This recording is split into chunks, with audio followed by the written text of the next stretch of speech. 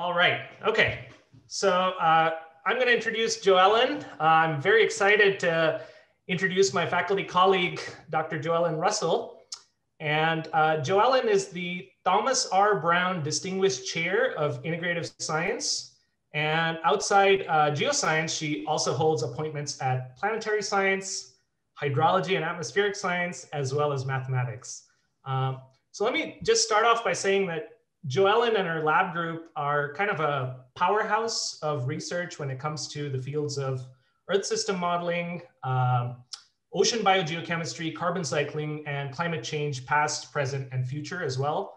And Joellen's work has really significantly advanced our understanding of ocean circulation, air-sea interactions, particularly in the Southern Ocean, and as a result has really clarified implications for the relationship between changes in the Southern Ocean and the Antarctic ice sheet for both paleoclimate and future climate change.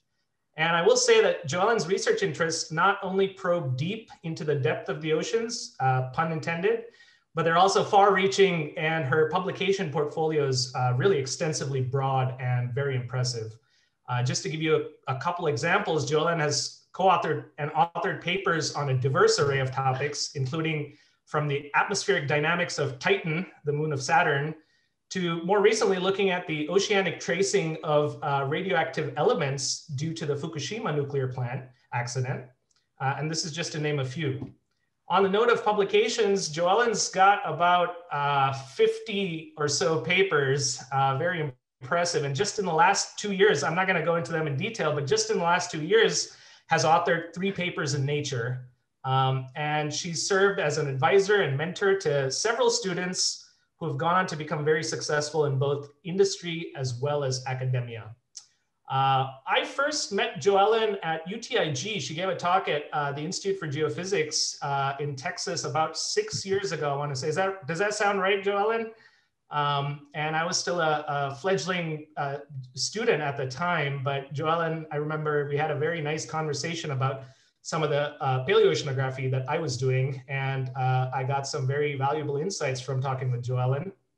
And it was very nice to see that type of broad insights into vast ocean research that we were, frankly, we were lacking at the time in Texas. So it was very nice to get that insight from Joellen.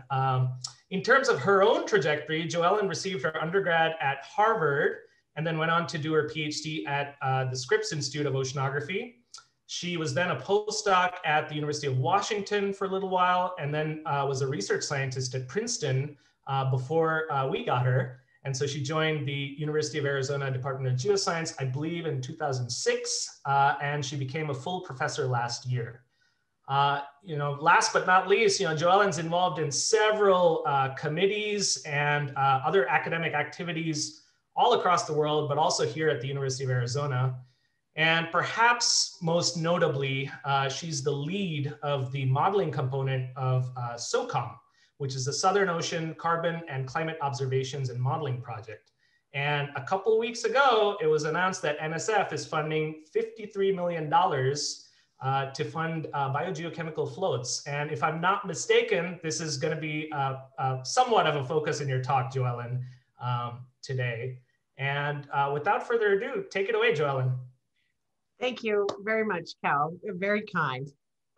It's been a lot of fun building oceans out here in the desert. And the way we do that is with robot floats, supercomputers, and satellites. Well, and plane trips before COVID. So the ocean plays an enormous role in the climate of our blue planet. It's 72% ocean. That's what any alien driving by in their spaceship would notice first, is this amazing blueness of our planet, which is unique as far as we know. I'm sure there will be eventually, but this is the only planet that we've actually discovered that is liquid water over the vast majority of its surface. And it has these enormous implications for what happens next, and not just over the whole planet, but here in Arizona, here in our beloved desert, it matters. And I'm going to talk a lot today about how and why the ocean matters to climate. So this is what you're looking at here is FE3. This is not satellite data. This is simulation. This is math and supercomputers. And it's the 3-kilometer simulation of the global atmosphere and ocean performed by the Geophysical Fluid Dynamic Laboratory's latest and greatest, which has now been transferred to the Weather Service. So if you wanted to know why it was so cold yesterday or whether it was going to be cold in a week, answer is no, it's going to hit 90 again.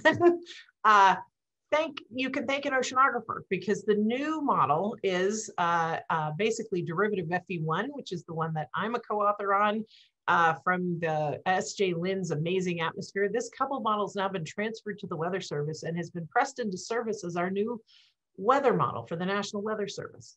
It's amazing.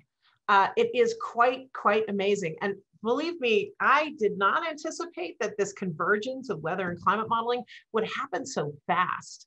It basically came much quicker than I anticipated. They had a bake-off about 2.5 years ago in April between the old GFS model and the new FE3, and FE3 won. And they have now, and the Weather Service at NOAA has now implemented this as the weather model for the world and for the United States.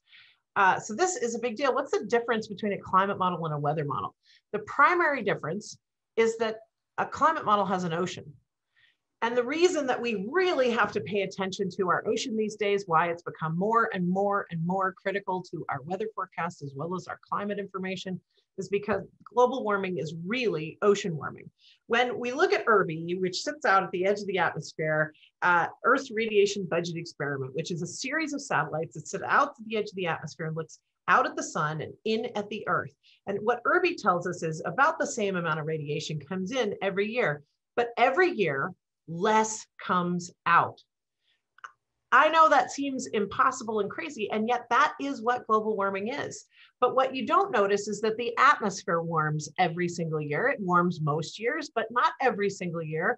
We see big peaks in El Nino years when the ocean gives back a little bit of the heat it's taking up. Now on this plot, you can basically see that since 1970 through 2013, this is an IPCC plot, you're looking at 93% of that excess that didn't go back out has been accumulating in the ocean, 93%. And only about 3% has accumulated in the atmosphere. That's this tiny little pink line down here at the bottom. So I give climate talks all over the world and have never been heckled. And the reason is, what are they going to say to me? I'm not talking about that little 3%, although it's so critical to us, I'm talking about the 93%. And it's really important. So I want to give one, I know this is texty wordy, but I want to show you what the difference is between transient climate response, which is what you and I and our children and our grandchildren and our great-grandchildren are all going to be experiencing, which is the transient climate response. And it warms less, it is less sensitive than equilibrium climate sensitivity, which is about double. And the reason is because on the transient, on this big ramp up in CO2 in the atmosphere, it's the ocean stirring that matters. How much of the warming is being accommodated by the ocean, how quickly on the transient. So I'm not going to be talking about our geological colleagues' long time scales, 3,000 years plus equilibrium climate sensitivity. I'm going to talk about the now and the next 100 years or the next 200 years. This is the transient. This is where you and I will be living together for, and all of our kids and grandkids. This is what matters to us right now. Okay, so big questions I'm going to try and answer in this talk. Whither the winds? In the 2001 IPCC assessment, the upshot of our modeling and our literature survey said that the community believed that eventually the westerlies would decrease, that there'd actually be weakened westerlies because the equator to pole temperature gradient at the surface, especially sea surface temperatures, because of polar amplification, the winds would decrease. That is exactly not what has happened. It's 180 degrees from that. In fact, the winds are cranking. I'm going to show all kinds of evidence about how they're cranking. And the reason is those older models didn't have stratospheres. So the only temperature gradient that mattered was the one along the surface. But if you actually looked at the one from below to above, from the troposphere to the stratosphere, and that's kind of what we're looking here in the limb of the planet here on the background of the slide, is that the stratosphere has been cooling because less is getting out, right? So in fact, we've got a bigger temperature gradient, and when we have a bigger temperature gradient, we're likely to have bigger winds by the thermal wind equation, kind of basic. So what are the winds, and how will these wind changes affect transient climate response? How much more predictability might reside in the ocean for helping us respond to these changes, both on short and longer timescales? And then what does that mean? What will our grandchildren get to keep of our biosphere one, of our planet's ecosystems, who are trying to scramble and adjust to these major changes? So I just want to start. Here's the global trend in altimeter wind speed over the period 1985 to 2018. You'll notice that there is nowhere, okay, there are a few tiny blue dots. If you look carefully, there are a few tiny blue dots where the wind might have decreased, but generally it's increasing everywhere. And this is statistically significant. It came out, it's a Young and Ribble paper that came out in 2019 in Science. And I just want to give you an idea. The Southern Ocean is the windiest place in the world, full stop. Outside of a hurricane or a tornado, you're looking at the strongest winds in the world. They're massive and they go forever. There is unlimited fetch. There is unlimited and very few in the way of speed bumps, like the tiny bit of the Andes that stick down here in the archipelago. So massive cyclones roaring around the Southern Ocean. This is just for July, August, September in 2019. So you get an idea. So why is the Southern Ocean so important? Not only is it the windiest place in the world, it's also the window to the deep ocean. This is the place where the only water that upwells from deeper than 800 meters in the global ocean anywhere upwells around Antarctica. There are some coastal upwelling that goes from about roughly 600 meters, tropical equatorial, from about 200 meters, coastal 100 meters. But this ocean upwells from below 2,000 to 3,000 meters. Not even kidding. It's a completely different order of magnitude. And the reason is that is the divergence set up by those massive winds roaring around Antarctica, which basically by Ekman transport push the water away in all directions. And since you can't have a hole in the ocean, up the water comes. The stronger, it's simple F equals ma. Force equals mass times acceleration. The stronger you push, the more water you move, the deeper you have to upwell from. It's really quite, I think it's wonderful. So I've been obsessed with this since I was, I don't know, 19, pretty sure. Okay, so it accounts for 67 to 98% of the excess heat that's transferred from the atmosphere into the ocean. So all of that ocean warming, that 93% of the energy balance of the total planet, of that 93%, 67 to 98% goes in around Antarctica. Why do we rob banks? Because that's where the money is. Why do we study the Southern Ocean? Because that's where the heat is.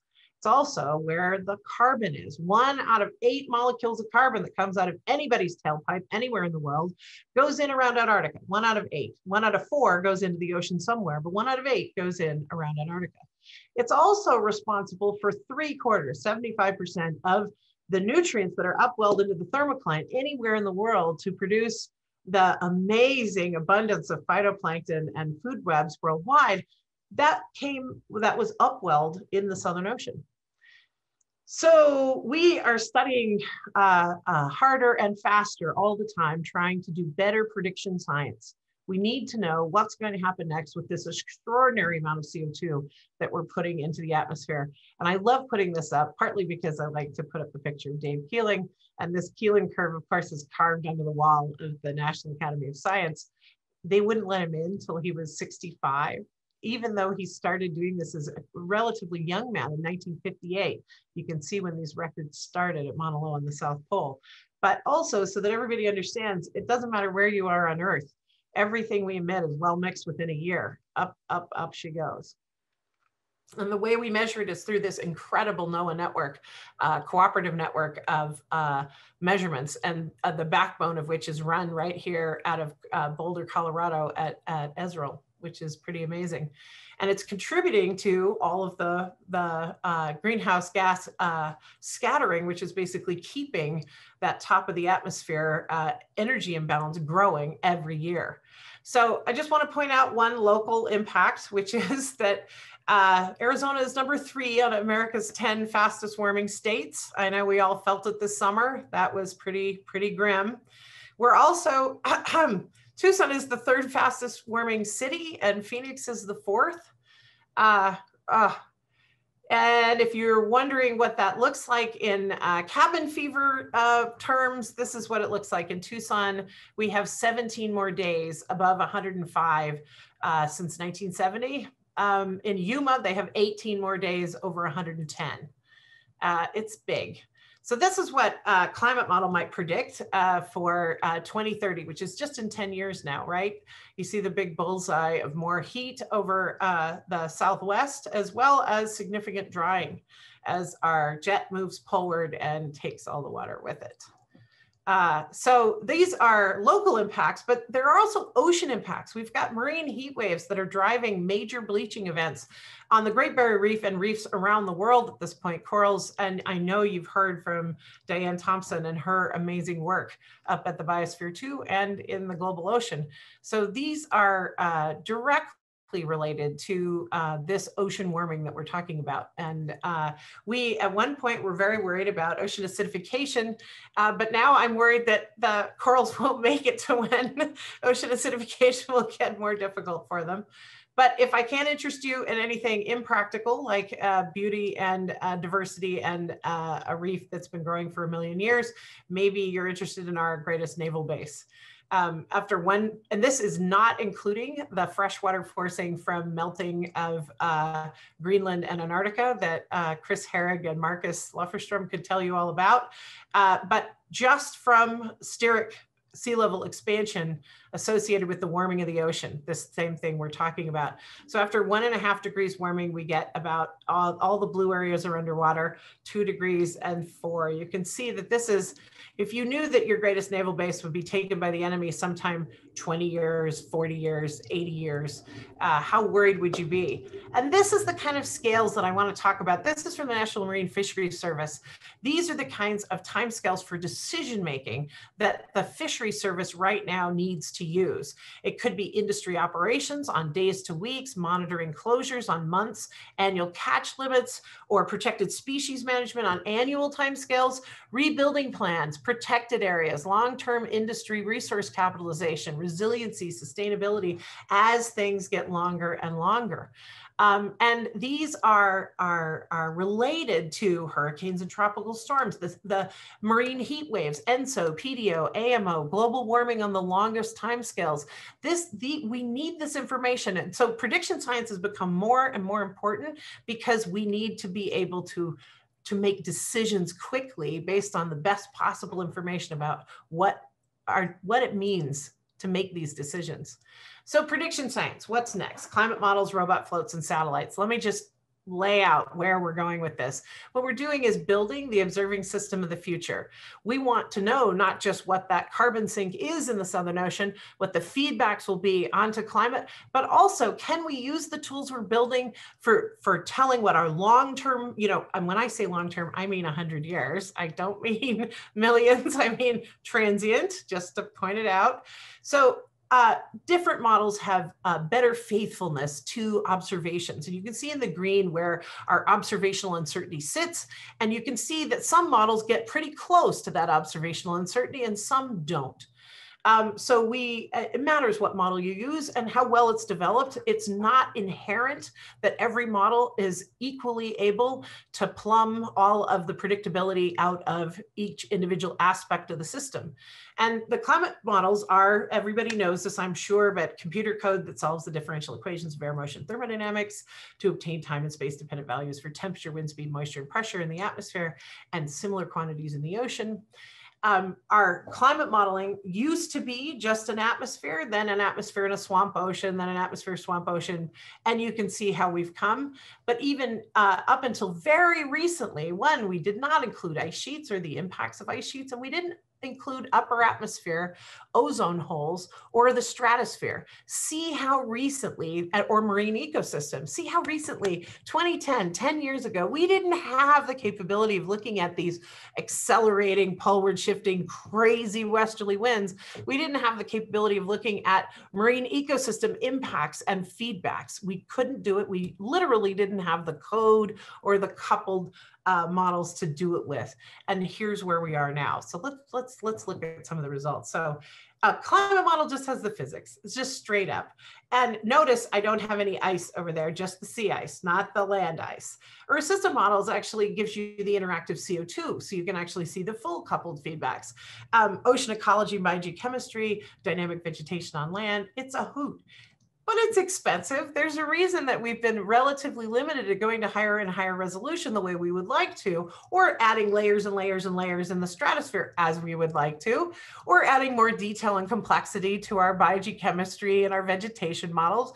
Of course, we'd love to do all that, but it's expensive. This is Moore's law, and I'm just showing you when GFDL bought different supercomputing systems. And I started in, let's see, right about here, the Earth simulator, and help break this IBM Blue Gene. It's expensive, it takes a while.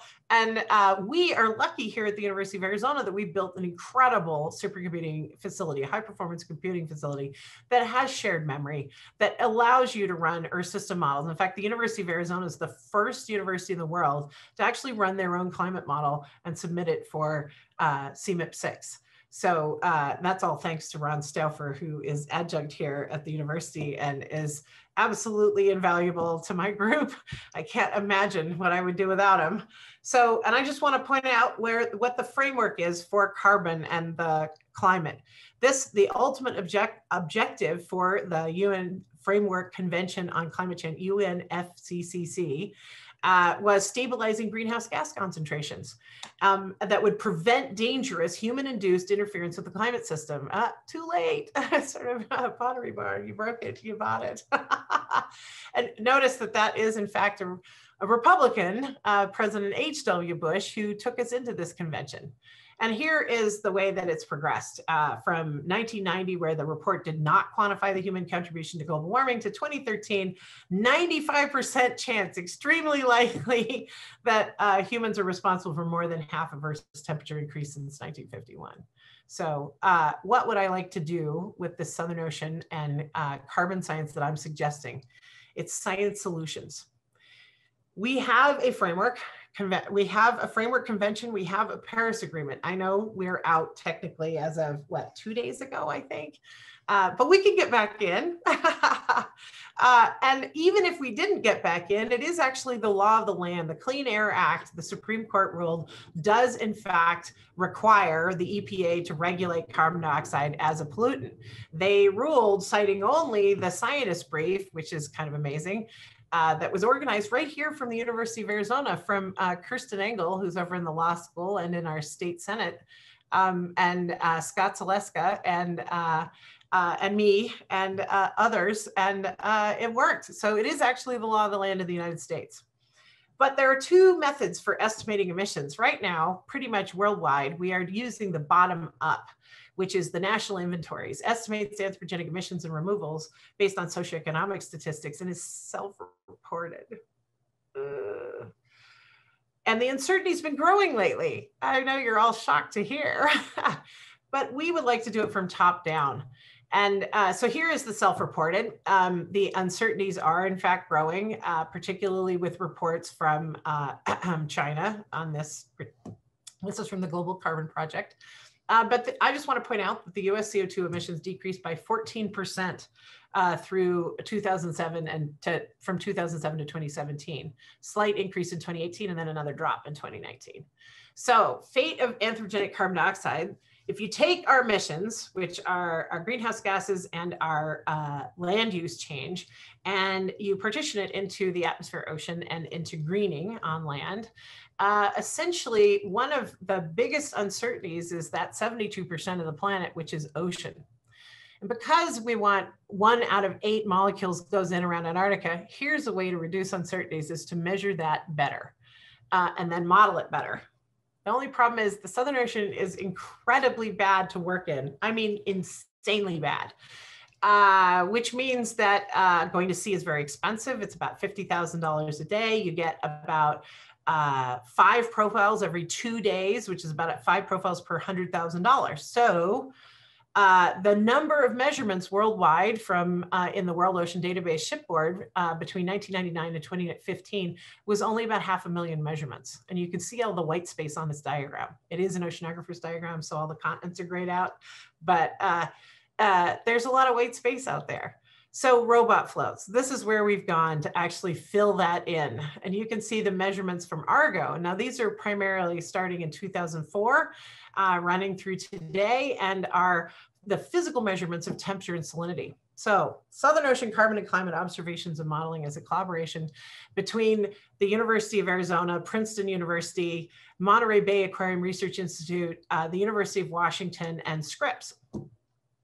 Basically everywhere I've ever worked. Not a joke. Okay, not Harvard. But everybody else, friends at each of these locations, people I've worked with, it's pretty fantastic. And in addition to the original $21 million that the National Science Foundation gave us, they've granted us a further $9 million to extend its work from 6 to 10 years to allow illumination of the Southern Ocean's role in climate that was not possible with the shorter timescale. It's very exciting. That happened just this year. I am going to try, this is the old array that you used to have to use. I'm going to skip forward so you can see these new floats that are being deployed. So we used to have to do all these measurements by hand. Now we use microsensors. And that's Becky Beedling, who's now graduated and working on her Global Change, NOAA Global Change Fellowship, postdoc fellowship at GFDL. And she deployed some of our floats. Hannah Zanowski is one of our undergrads, who's now an assistant professor at Wisconsin-Madison, is actually deployed our first batch off the tip of Africa on the Polar Stern, which is pretty amazing. So we're at 197 floats so far. We'll have another 200 deployed into the Southern Ocean. The people I work with, Lynn Talley is the lead for the observations. I'm the lead for the modeling. Ken Johnson at Mambari is he invented our pH sensor and our nitrate sensor. Steve Reiser builds the floats at the University of Washington, an amazing physical oceanographer. And we have calculated from our floats the carbon flux from all this new data that we didn't have before, particularly in the winter when it's not safe to use a ship. And we're assimilating that into a biogeochemical Southern Ocean state estimate right here at the University of Arizona. That work is led by Matt Masloff, Ariane Verity, all the crunch happens here because UCSD, who has a supercomputer center, is apparently really stingy with their time. So too bad for them. We'll run it here. And this is what it looks like. That's Antarctica in the middle, and you're looking at your Pacific, Indian, and Atlantic sticking out from Antarctica. And this is created from all this new data assimilated into the biogeochemical state estimate. It's pretty amazing. So we actually made some calculations right from the get about what we needed to do in order to constrain the global ocean. And I'm getting to that announcement. So this is what we did with just the SOCOM money and some help from our friends. We've got some floats up here from the French, some floats down here from the Australians, a few from the Japanese, but basically American floats, and SOCOM primarily.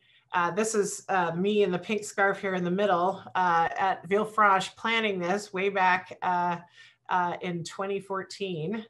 And just this last week on October 29th, the NSF approved a $53 million grant to a consortium of ocean institutions here in the US.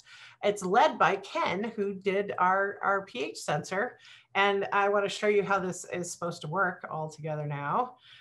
We deploy the floats just like you saw Becky doing. They make all these profiles. The ship also makes measurements so that we can ground truth with the way we used to do it, with the very high precision with all the detail. We beam all this satellite data, all the data, every time the float pops up, beams the data back via Iridium satellite to land, and we put it all online with an automatic QC that gets you up in 2 hours, which is pretty fantastic. Don't worry, I'm going to get to the sciencey stuff. Hold on. This is science, but we couldn't answer some of these big questions without actually new platforms, new sensors, and new ways of connecting these things. So we're assimilating all of this data that the floats and the ships are getting, and you're about to see a satellite mobile to actually fit this out completely. Hold on. And there it goes, mowing the lawn, giving us our wind information to help constrain our global ocean. So the three pieces: robot floats, supercomputers, and satellites. And the winds are growing. This is the worry. The winds are not getting weaker, not even a little bit. This is the wave power calculated globally and by ocean basin. And you're down here, you're looking at the black at the global, the Indian, the Pacific, and the Atlantic. This red one going up, up, up through 2010. Yeah, that's the Southern Ocean. I know, everybody's like, well, I just don't think the Southern Ocean's cranking up that much. I'm like, I swear, I was there. I know it is. They're like, oh, but look at this. So it's even true that decadal variations in wind speed that have been reconstructed by ocean atmosphere oscillations. And what you'll see is here's the global, and since 2010, it's cranked up. In North America, 2012, cranking up. Since 2002, roughly in Asia, and in Europe down here. But mostly, so most of the world is actually increasing in wind speed, but the Southern Ocean is doing it most. And it's not just that it's doing it most, it's that the gyres are shifting poleward and increasing strength in the ocean too. This is a big deal and is missed by most of our climate models whose winds actually don't tilt much poleward during warming. It's a little bit, they all do it, but it's very small and they start from a position, it's actually equatorward of where they should be, even for observations today. So there's one other thing, which is the meltwater from Antarctica. As Antarctica is melting, of course, I mentioned earlier, none of the scenarios for CMIP actually include meltwater. So as part of SOCOM, I ran this SOMIP, the Southern Ocean Model Intercomparison Project, as a part of FAFMIC, which is the Flux Anomaly Forced Model Intercomparison Project. And so we're basically contributing directly to the IPCC CMIP couple model intercomparison project through these experiments. And so we add meltwater, we add winds, meltwater separately, winds separately, and then together to simulate what we think the real Southern Ocean should look like. And we got a very nice paper out, Ben Bronsler, my postdoc, who's now the climate analyst for BP in London. He has a beautiful apartment, apparently. Making real bank, but he's kind of ditched us.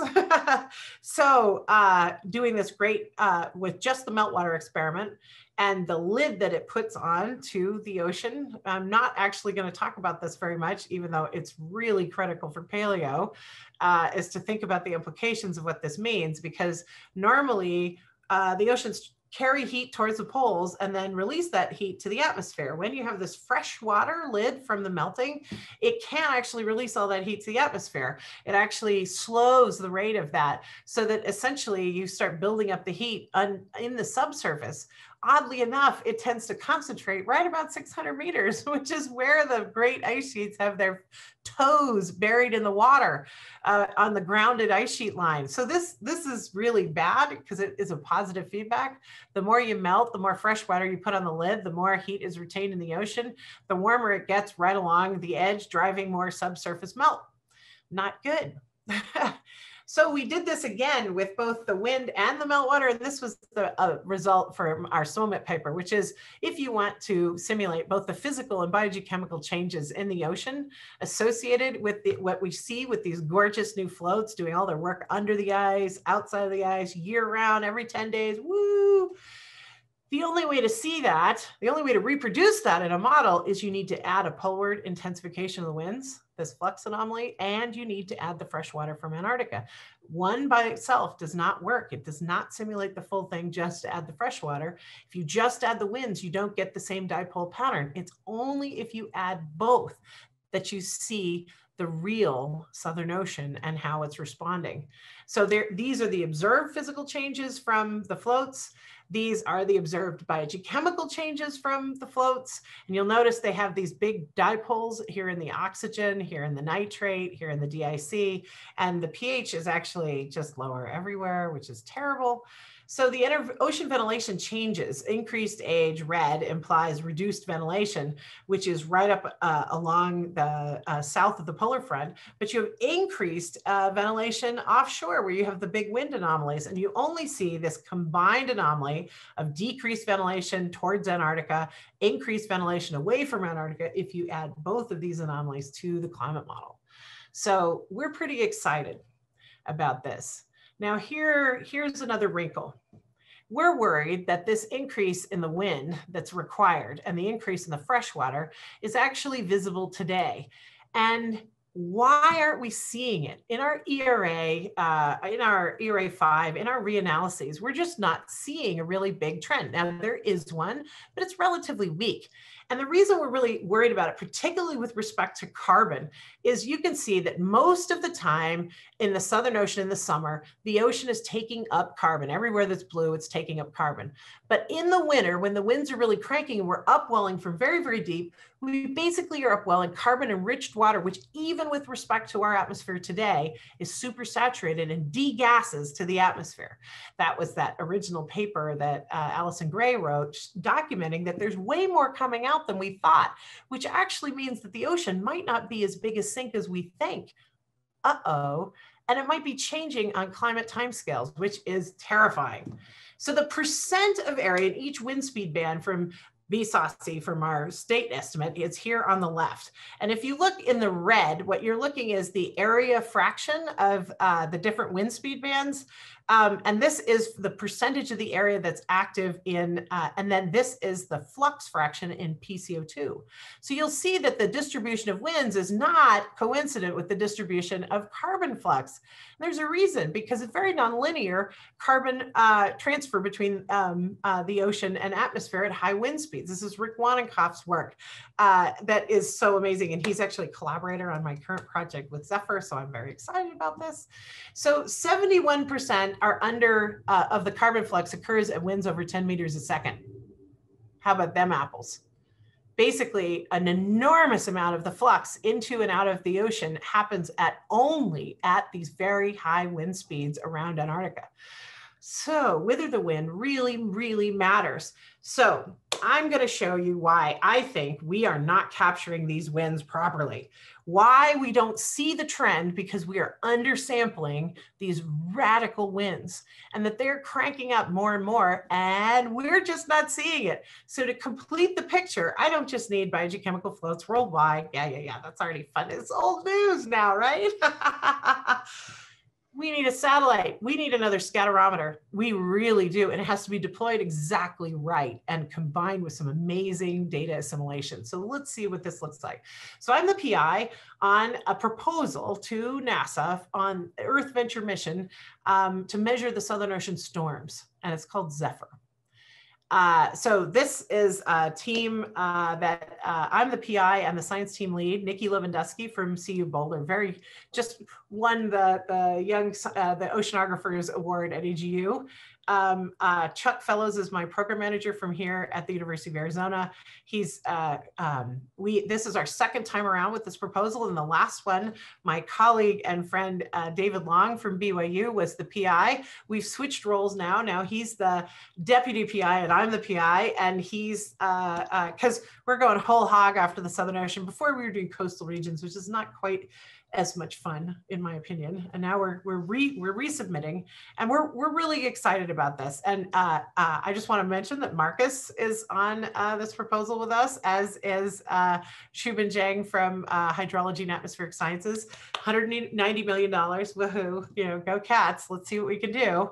The AO is supposed to drop in the next week. It's so this is what I'm going to show you. Southern Ocean Storm Zephyr, measuring Southern Ocean winds from space to close the carbon budget. This is an observing system design experiment that we're submitting to GRL. 1, how important are the high winds to the Southern Ocean carbon flux? 2, what do we capture now with our current array of scatterometers? And how would that change if we added just one more? What would we get if winds were 20% stronger than we think they are now? And if we added an extra scatterometer, how well would we do? So a scatterometer is basically a radar that allows you to basically look at the wave height interference and estimate how hard the winds are blowing. It's this is not new tech. We've had scatterometers for 30 years now. And the US has led in this. In fact, David Long is associated with all of the American scatterometers. I can't tell you what a privilege it is to work with basically the father of scatterometry for wind speed here in the US. It's just amazing. I can't tell you.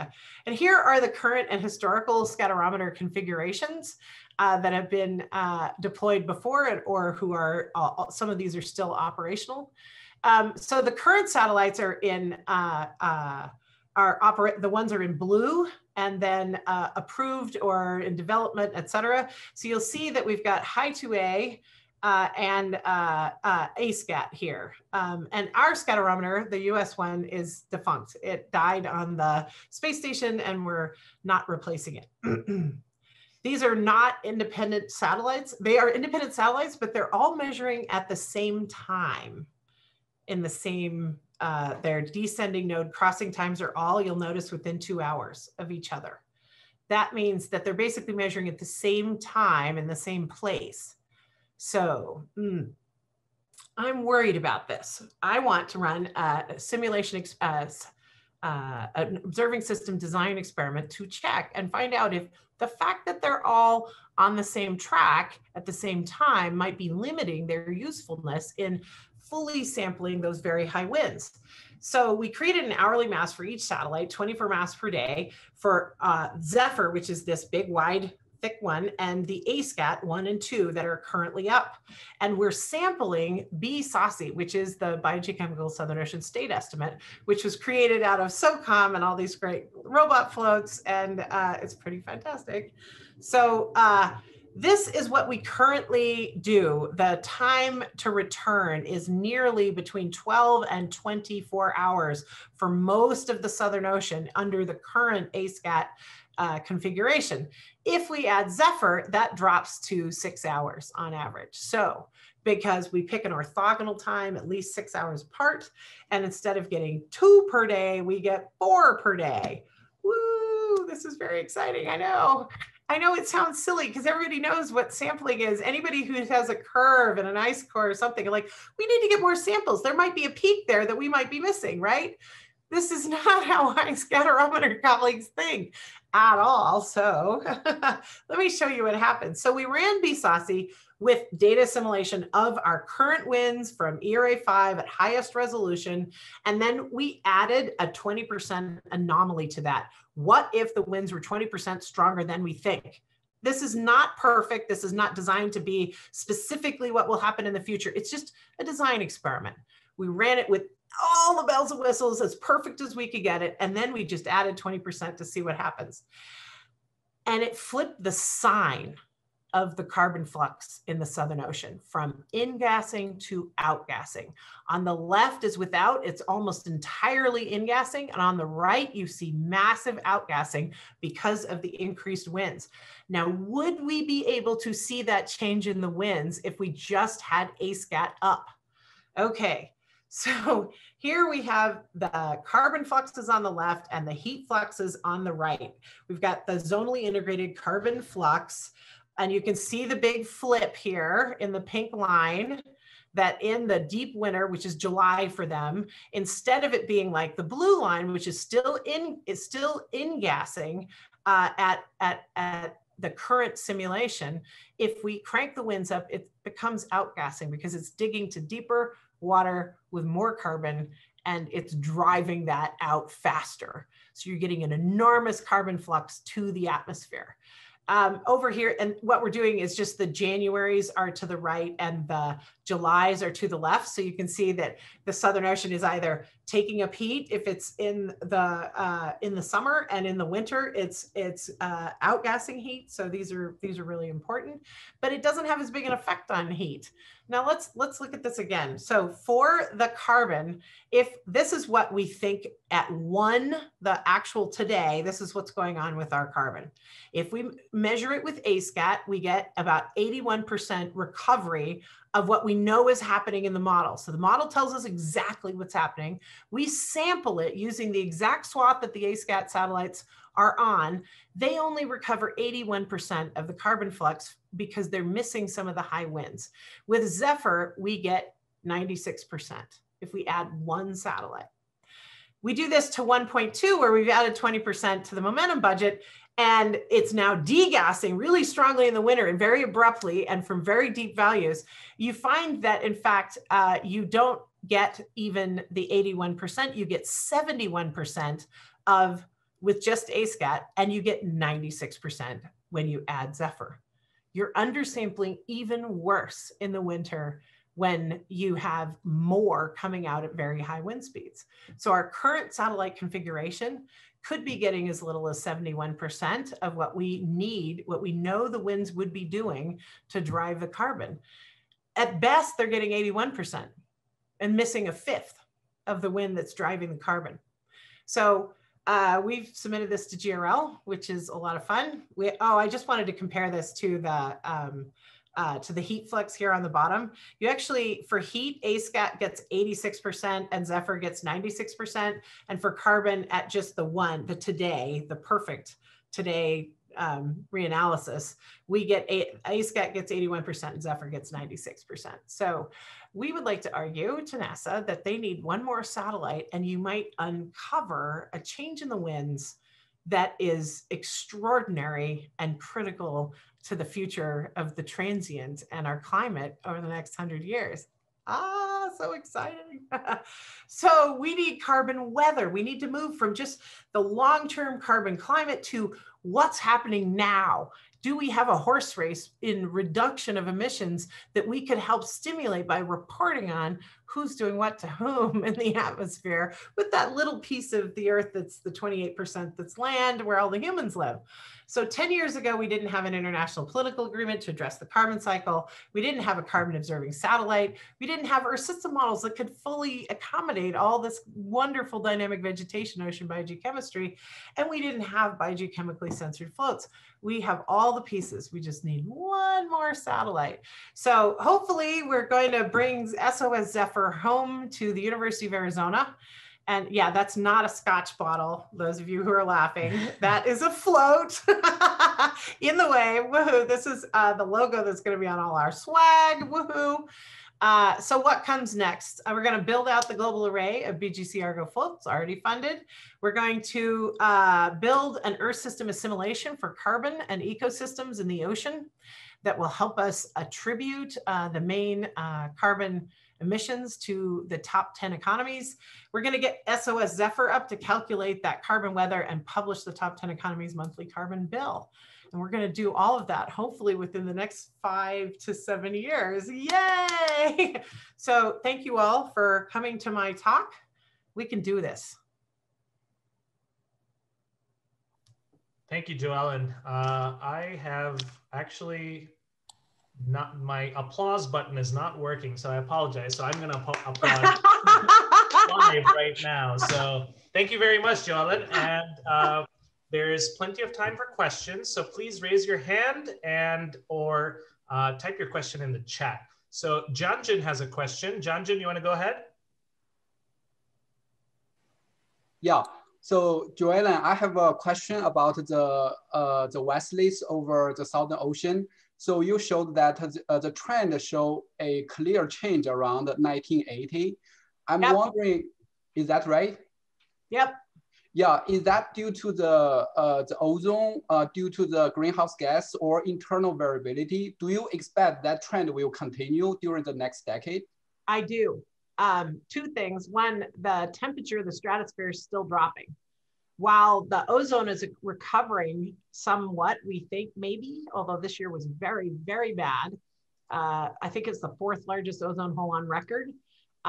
Even as the ozone recovers, the CO2 has gotten so blanketed that it's gotten so thick that less is getting out. The stratosphere continues to cool. In fact, did you know that over the tropics, the stratospheric temperature has dropped almost 6 degrees? I mean, it was only 4 just a few years ago. And the Arctic has a stratospheric temperature that's dropped by 3 degrees, I believe, already. And of course, the Southern Hemisphere is 9, the South Pole. So yes, I expect it to continue. I expect, because the CO2 is so enormously increased, that in fact, we always knew that the ozone would launch us, right? But that eventually the CO2 would take over and do the same role because it keeps heat from escaping towards the stratosphere. So in fact, yeah, this was a nice Solomon and Thompson paper that came out. Okay, thank you. We have a question from Tim Swindle. Tim, go ahead. So we've talked a lot about Zephyr.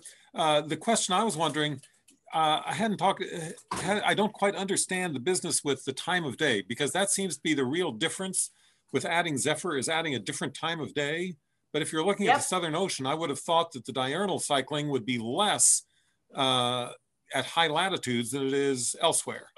It's not the diurnal. It's that we have enormous, very high speed winds in these big cyclones. And the problem is that we're only getting one sample per day, basically. All the satellites are basically getting one pass over this. Twice a day, we get a glimpse of what these are doing. And that is really problematic because, in fact, if you subsample a really extreme sine wave, what you end up with is a much smaller sine wave, because the likelihood of you getting the timing right, where they're moving and they're very large, but the peak winds are right, have a very specific dimension, you're just missing it. We're just undersampling. We need, going from 2 to 4 gets us from 80% to 96. I know it is the dumbest argument I've ever made in my life, but it totally works. Anytime they suggest a flux mission anymore, I am going to absolutely look at repeat. How often do they repeat? Because if they are undersampling the most extreme winds, they are undersampling, they are absolutely not able to close that carbon budget or any budget. Next, we have a question from Shubin Zeng. Shubin, go ahead. Hey, Joellen, terrific talk. Listening to you about the sampling issue, I realized we published a paper a few years ago, not for the Southern Ocean, but for the Arctic. Same situation, turns out. So we have this old idea of measuring maximum and minimum temperature, for example. That's valid for Tucson. When you go to Arctic, it's not relevant. It's a direction of weather systems. Exactly. That's same situation there. Now my question is, under what scenarios you could increase the wind by 20% in your hypothesis testing? This is, so one, we don't know because no model increases as much as we've seen over the last 30 years, let alone no model, no climate model has actually simulated this trend well in the winds. Two, we're not sure what that trend actually is because we are undersampling, and that 80% missing 20% of the total is big. But second, it's the shape here is critical, not just for what the weather prediction component of it, but because carbon has this particular nonlinearity with the deep ocean upwelling. It's not just the speed at which you can push it across the interface, it's they're actually changing the shape of the gradients underneath the winds as well, which is the double whammy on the carbon and why we're focusing on closing the carbon budget. I did show the heat. The heat fluxes are improved, but the improvement is nowhere near as critical to closing the budget for the heat as it is for the carbon. Thank you. And I picked 20% because basically as an envelope, what was the extreme end of what we might expect? And it isn't realistic. It was on the order of, but it was less than actually we have imposed in the past in SOMET. Okay, thank you. Joellen, there's a question in the chat from Warren Beck. Warren says, increased Antarctic ice shelf melt fluxes leads to increased sea ice extent. What is the impact of enhanced sea ice on wind velocity over the Southern Ocean from these increased sea ice? This is a really interesting question. You would think that it would speed up, but Southern Ocean ice, sea ice, is annual, right? We only get it for a particular in the winter, and it extends out and then retreats. all the way to the coast. There's very little sea ice outside in the summer, outside the Ross Sea or the Weddell Sea. So in fact, the increased winds, which are not just winter phenomenon, they're actually increased year round, but particularly bad in the winter. You have to take that with kind of a grain of salt. And then there's the other part, which is because it's only 1 year ice, right? And it's not even a year, it's like a few months. It's slushy. A lot of the edges, and it's not clear how hard and fast any of this ice is. So the short answer is, I don't know if the roughness makes a difference. Longer answer is, I'm not sure how important it is. And the extent differences here are pretty small. This isn't like a 20% increase. It's like didn't melt back the way we expected it to kind of increase. We have a couple more minutes left. Joellen, I'm going to ask you a quick question. Can you talk about how this undersampling potentially feeds back onto the potential observation of the gyres moving poleward? So right now, if you run an ocean model and you force it with the reanalysis winds, we're pretty sure that they're underestimating. Now, the ocean currents have increased. All of them, except a small one off Newfoundland, of the gyre currents have increased over the last 15 years. Why do I say 15 years? Because that's how long we've had Argo floats out. This undersampling of the ocean up until 2004 is critical to understand. We don't know shit about the ocean prior to 2004. We assumed there was a conveyor belt. No, there isn't.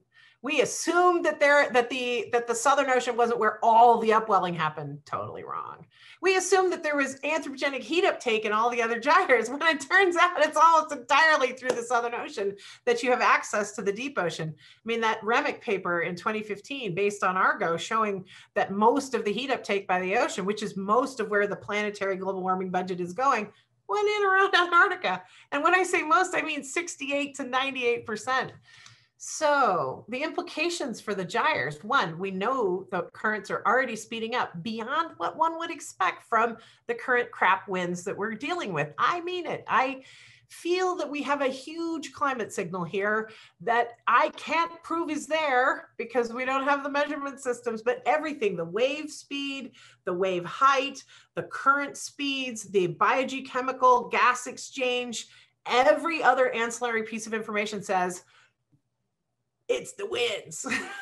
But when I talk to my colleagues, they are extraordinarily skeptical about this. And that's fine. But it's like the little red hen. Fine, I'll build an array. Fine, I'll build a climate model. Fine, I'll run a CMIP project. Okay, fine. We'll go get a satellite and measure it for real. We actually have an aircraft campaign included, so we can actually borrow one of the P3s from the hurricane hunters and go down and look at it. I know, just to be sure. We have one, it's 5, but we'll do one last question. Alexander, go ahead. All right, so kind of adding to the question you answered one before, would the increased sea ice over the Southern Ocean, how would that affect the carbon fluxes? Because most of it's coming out in the winter, and if the sea ice is expanding in the winter, would that? So sea ice is expanding modestly, tiny amounts right around the edges. It can't expand much further because what it hits is the intercircumpolar current, which basically either rips it apart or pulls enough warm water up to shred it. So it really can't go any further out. And it's not thick. Remember, this is not thick ice. It's not like the Arctic where we've got multi-year ice. There's zero multi-year ice outside of the Weddell and the Ross Sea. So it's slushy, it's mushy, it moves a lot. There are polynyas, leads, and it's not monolithic like a lid. I worry more about the freshwater impacts than I do about the sea ice impacts. But again, we have not flown a plane down there to check what the fluxes are. Under the ice, we do see fluxes still continuing. They can be capped temporarily, but they don't appear to be monolithic. We do have data under the ice from SOCOM. Our floats are ice avoiding. Hey, dummy, look at your temperature sensor. If it starts changing really fast, go back down. 2 lines of code. It's kind of crazy. Okay, we'll stop right there, but there's an entire hour of discussion if you want to stay back after a short little break for the next class, which Paul, Cap, and Marcus are going to conduct. And before you go, just to reiterate, we have the screening of Picture a Scientist. If you register today, you can see it over the next 2 days, over the weekend. And there is a discussion about the movie on Monday. So please try to follow that if you're interested. And thank you very much, Joellen.